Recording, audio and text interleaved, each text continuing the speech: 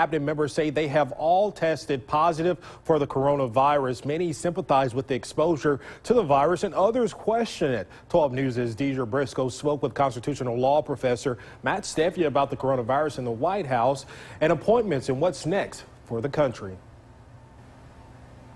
The Constitution has been a guiding force that governs our government and the people. But what happens when the greatest medical scare in history reaches the White House? What then governs our next move?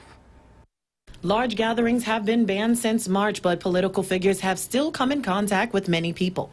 Many are speculating that President Trump could have gotten the virus from his recent visit to D.C. and New Jersey. With weeks away from an election, people are wondering, will we get an appearance from the vice president? The president notifies Congress that the president is temporarily unable to discharge the duties of office, and the vice president becomes acting president. As soon as the president is back on his feet, he transmits a letter to Congress saying, I'm good to go, and the responsibilities of office devolve back to him. Before getting sick, the Constitution didn't govern President Trump's recent act to appoint a new Supreme Court justice. In 2015, during the last year of the Obama-Biden presidency, Senate Majority Leader Mitch McConnell said he wouldn't fill the vacancy for Senate 8 months before an election. But the Trump-Pence administration has seemingly bypassed any blocks. Politics of power, not the politics of principle.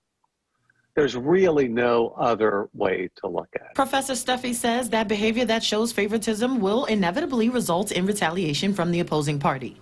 As far as what we have to look forward to, well, the professor says at this point we should take it day by day.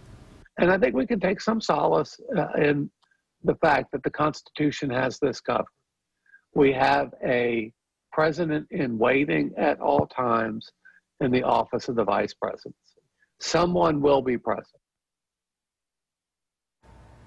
Mask mandates have ended here in Mississippi.